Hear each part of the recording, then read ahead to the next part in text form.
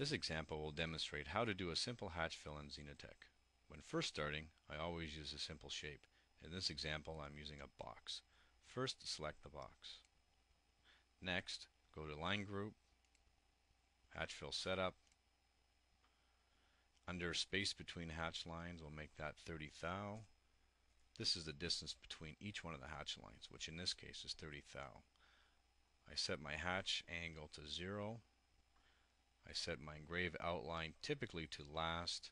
This engraves an outline after the hatch to clean up the edge of the hatch. I turn the perimeter cleaning pass on to after hatch. This cleaning pass is used to clean any areas that the hatch fill may have had trouble reaching. Leave your sort hatch lines as they are. Your offset amount, I leave at 15%.